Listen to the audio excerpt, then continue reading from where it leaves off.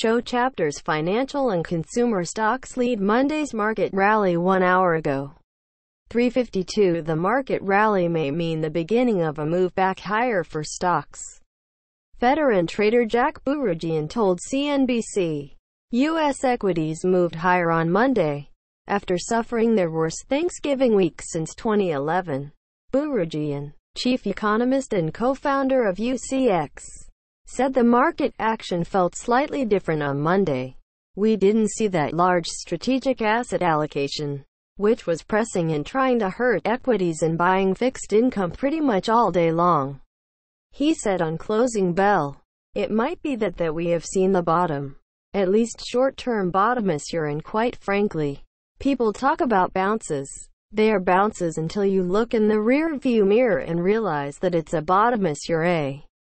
Sell-off in tech stocks and oil prices helped send stocks lower last week. Plus, concerns about rising interest rates and a possible global slowdown, as well as lingering trade war fears, have been weighing on investors. This week, the G20 summit in Argentina will bring politics and trade issues back into focus. The meeting of world leaders will bring together President Donald Trump and Chinese President Xi Jinping, who have been engaged in an escalating tariff battle. Bouroudjian, a CNBC contributor, said the bar is so low now that any type of trade progress will be better than nothing.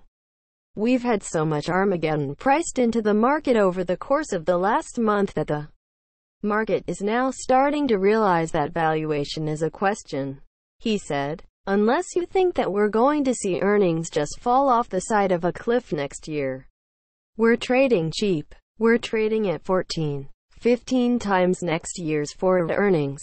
Randy Warren, chief investment officer at Warren Financial, said he isn't necessarily calling the bottom right now, but it is near. Plus, he said the risk-reward ratio looks very positive. We already know what the risks are. We already know what the trouble spots are in the marketplace. He told Power Lunch, we're probably sitting at about a 5% down risk and 20% up risk over the next 6 months. He would look at beaten down names that have good earnings and good revenue, such as Boeing, Amazon and Square, he said. CNBC's Fred Imbert contributed to this report. Disclosure. Warren Financial owns shares of Square, Boeing and Amazon.